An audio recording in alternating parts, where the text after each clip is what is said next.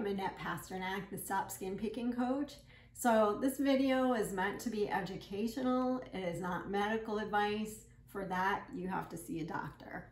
In this video, we'll discuss the use of the amino acid supplement N-acetylcysteine, NAC for short, for compulsive skin picking. We'll touch on some other benefits of NAC, discuss why it's no longer on Amazon, and see where you can get it now. So a few substances have been tested to see if they work to reduce skin picking, but these all have returned no or mixed results. Until this research study here on NAC for skin picking, this was a 12-week randomized clinical trial comparing NAC to a placebo. So the participants began taking 1,200 milligrams of NAC. They ramped up to 3,000 milligrams by week 6. And all of the participants were assessed every 3 weeks during the trial using 2 scales measuring skin picking severity and improvement. So there were 32 people taking the NAC that completed the study and 21 people taking the placebo. Now in this type of study, participants don't know which they have. The idea of this placebo is that there's generally some effect simply from taking anything. Something, because if we are taking something, we tend to believe, we have some expectation that we're actually going to get better from it. So we do. After 12 weeks, one skin picking scale showed those taking NAC had 38.3% reduction in their symptoms compared to 19.3% for the placebo. So around twice as much reduction in symptoms. The other scale showed that 47% of participants taking NAC were either much improved or very much improved, compared to 19% of those taking placebo. So clearly NAC is working for some people, and it might work for you. You would need to try it and see. It's worked for several of my clients. Many of them have noticed improvements in their picking with the NAC, also in their pulling, some of them. Hair pulling. Also keep in mind how much they were taking in this study. So a lot of people will just hear, oh, NAC, they'll buy a bottle and they'll take just one 600 milligram capsule each day. But in this study, they were taking 3,000. So, you would want to work up to the 3,000 to really be able to know whether this works for you or not. Also, an important note, most people do recommend taking NAC on an empty stomach an hour before meals for it to be best absorbable, but if you have some nausea, you can try it with food. Okay, it's very safe. There are very few side effects, nausea being the most common. Okay, so how does the NAC work? How does it work against skin picking? Well, the researchers posed 2 possibilities. First, it could be because NAC increases the extracellular levels of the neurotransmitter glutamate in the nucleus accumbens, which is a part of the brain that's implicated in reward-seeking behavior, and so it's associated with addictions and compulsive behavior. Or it may be because NAC is an antioxidant and it increases cellular production of glutathione, a substance found in lower amounts in a large variety of physical and mental diseases and disorders, so lower amounts than healthy counterparts. It's called the master antioxidant, this glutathione. Or, so those are the 2 possibilities. It could be both of these mechanisms together, actually. But the second, the non-specific increase of glutathione, means that NAC is basically an overall health-promoting supplement, which is why it's so popular for so many reasons. Okay, so research has shown that NAC may help with trichotillomania or hair pulling, with nail biting, OCD, depression, bipolar disorder, gambling addiction, nicotine, marijuana, and cocaine dependency, alcohol hangovers, detoxing heavy metals like mercury and lead, also detoxing pesticides and other substances. It can work for PCOS, it can be helpful. It's used also for preventing premature birth and pregnancy loss, improving muscle performance. So a lot of athletes take it Also, they've seen it's beneficial for Alzheimer's, for Parkinson's, for flu, chronic bronchitis. NAC is also good for our immune system. So this is from a classic 1997 paper on flu, and we're seeing in this is the effect of NAC on cell-mediated immunity. So first of all, on the left side, we have the placebo. On the right side, we have when NAC is given. And energy is basically no immune reaction. This is the placebo. It decreases the percentage of people having no immune response. Then hyperergy is like a little bit less than good response.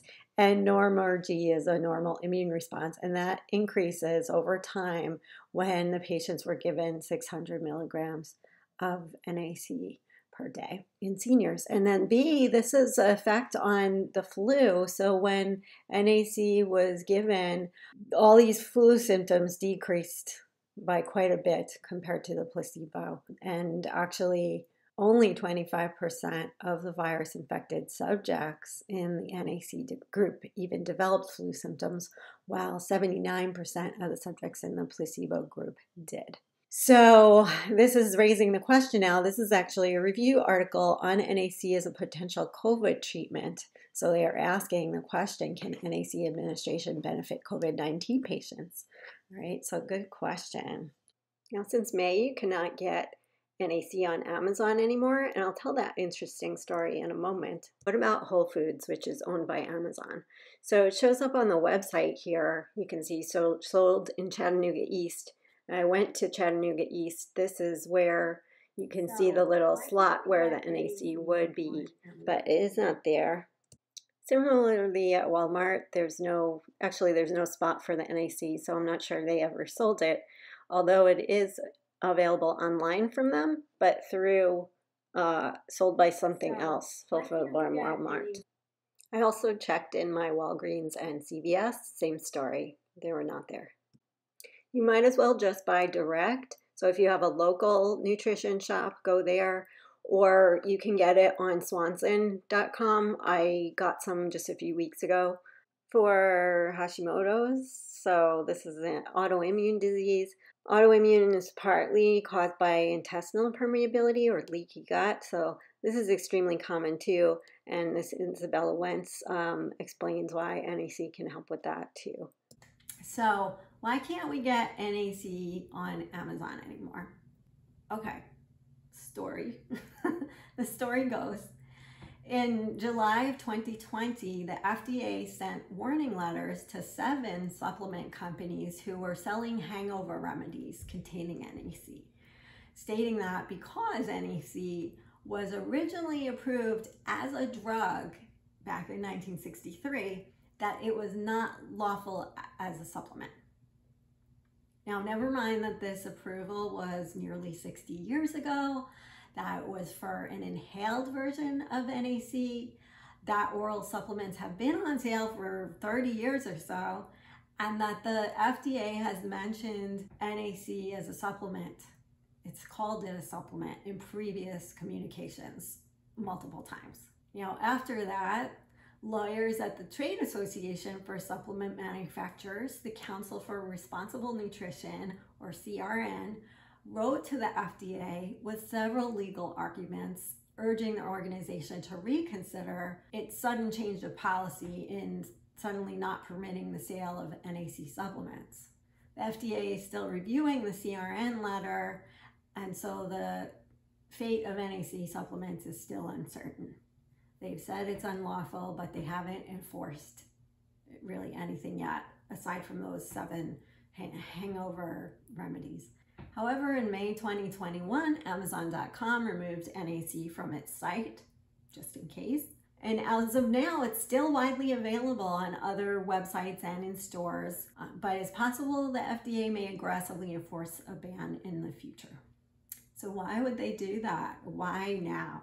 So because NAC has shown effectiveness in combating flu and other lung diseases, researchers began testing it right away against COVID-19, and it showed promising results also. There are currently 18 studies of NAC on COVID listed on clinicaltrials.gov.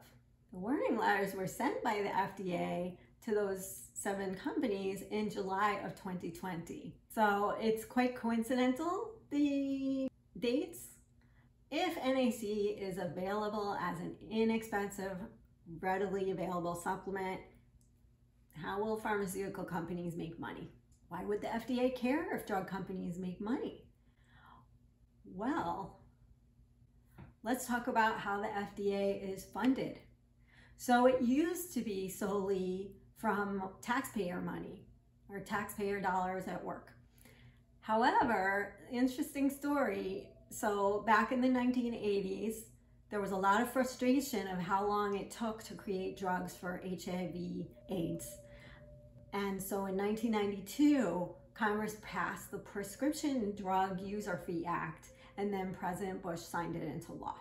Now, 45% of the total FDA budget and actually 65% of its human drug regulatory activities are paid by pharmaceutical companies each time, plus ongoing fees whenever they submit a drug for review. These companies and the FDA negotiate the user fees and performance measures and how much time the FDA will take to approve or reject a new drug application. They negotiate. The FDA and the companies negotiate. So question could be, is the FDA more interested in consumers' health or in the financial health of the drug companies? Okay, I'll let you decide. So have you found NAC personally helpful for your skin picking or hair pulling or any other conditions that you have or your general overall health? Let us know in the comments. If you do use it, will you be stocking up just in case? I'm also interested, let us know. I'll put some links for further reading. If you enjoyed and appreciated this video, give it a thumbs up and let us know your thoughts as well in the comments.